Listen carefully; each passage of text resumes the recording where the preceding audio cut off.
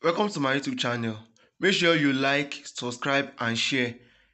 Today I'll be talking about MOSFET board. This is a printed MOSFET board. Now I dismantled this board for better explanation. Now from this board this is where the MOSFETs will be inserted.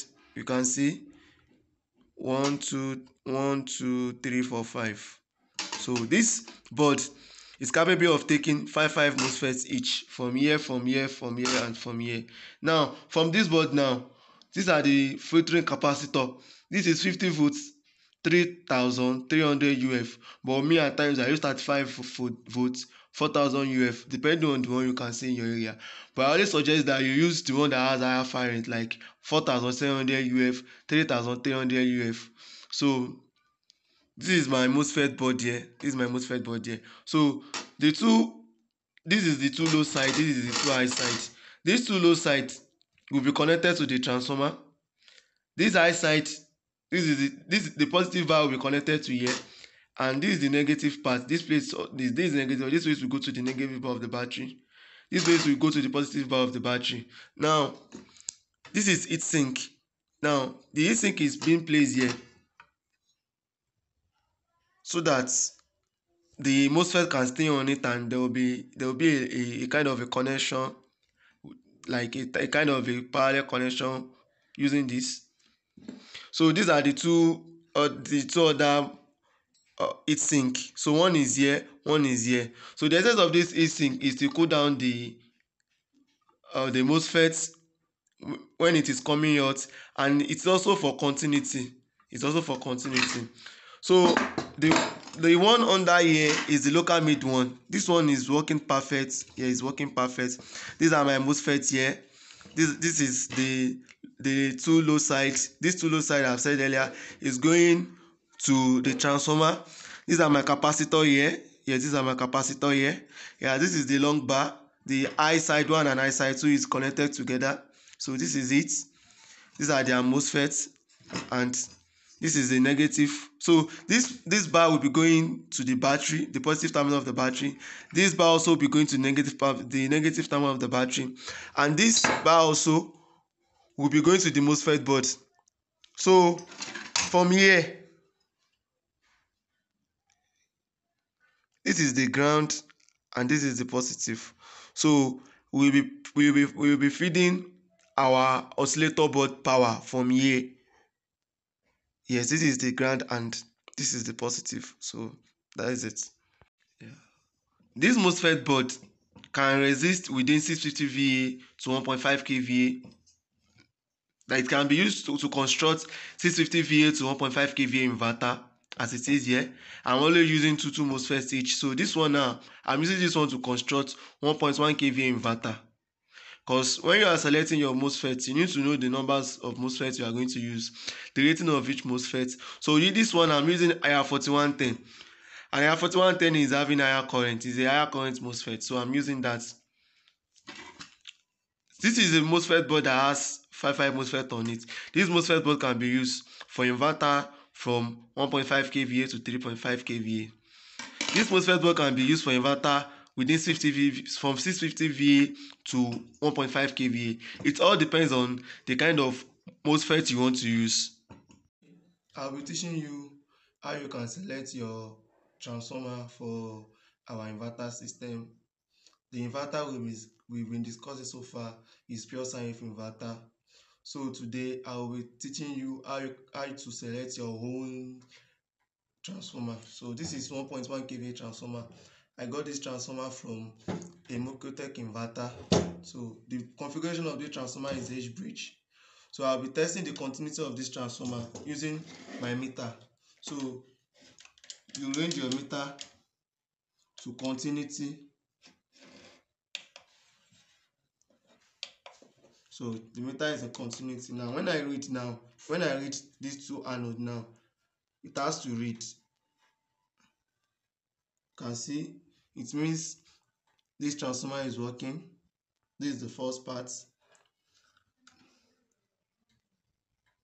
You can see the transformer is working. This is 1.1 kVA transformer. gotten from Micotech inverter. The exciting part of this inverter system is that any transformer will work with it. Once the transformer is an H-bridge transformer, any H-bridge transformer will work on this inverter. So I've tested my transformer. This is an H-bridge transformer. So it is 2 anode here and 2 anode here. So this 2 anode here now, it will give me within 5.5 volts to 6.5 volts when I plug this into DC. When I plug this into an alternating current, what I will have here will be around 5.5 to 6.5 volts. So this is it about this transformer. This transformer windings is aluminium. I always tell people to buy copper. In recent technology in inverter system, I have discovered that most inverter have been built, their transformer have been built with aluminium. So I will indulge you to get copper transformer. But in the situation where you cannot get the copper transformer, then aluminum transformer is also okay. So as I've said earlier, this is 1.1 kVA transformer gotten from Micotech inverter. So let me give you a series of inverters you can get transformers from.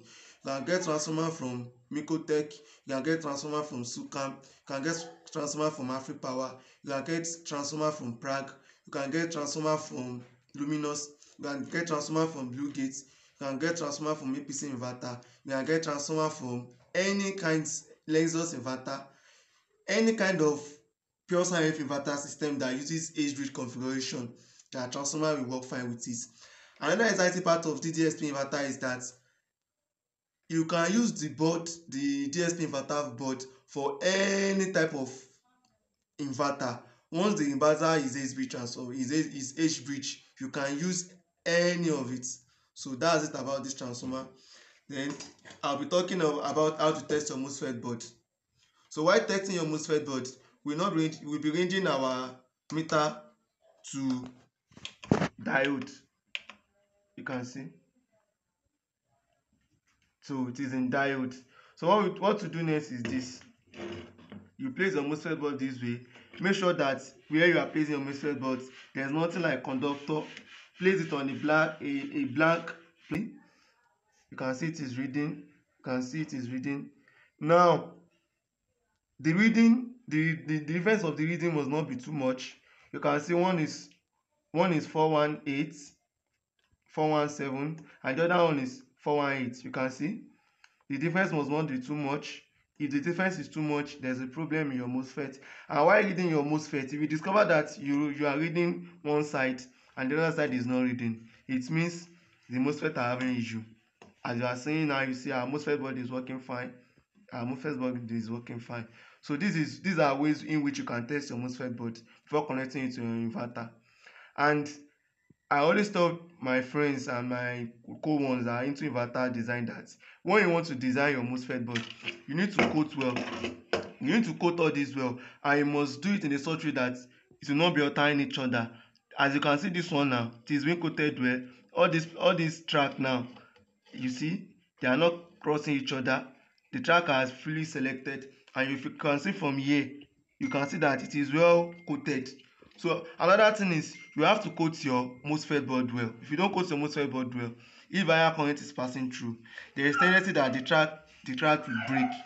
So instead of causing the track to break, the only thing you can do is to coat your MOSFET board well. So in this video, I've been able to tell you how you can check your transformer if it is working fine, and how you can check your MOSFET board if it is working fine. And the next thing is you have to be very conversant with this configuration of this key of this MOSFET board port that is going to the oscillator board. So I've said earlier, the ground, this is the ground, this is the ground, this is the positive, this is the low sync I1, and this is low sync I2. So you have to be conversant with this so that when you put it inside your MOSFET board, you will not be having issue. So as it is now, this is how you have to put it. This is my ready-made MOSFET board. This is my ready-made oscillator board. Sorry, this is a ready-made oscillator board. So now it has been there. So what I will just do is I will just insert it this way. So once I insert it this way, I will not be having any issue while trying to couple my inverter. So in this video now, I'll be able to explain to you how you can select your H-bridge transformer, how you can test your MOSFET board, and how you can couple your MOSFET board with your oscillator board. And please make sure that the transformer you are getting is H-bridge configuration. If the transformer is not H-bridge configuration, it will not work fine. Make sure that the transformer you are using is H-bridge configuration.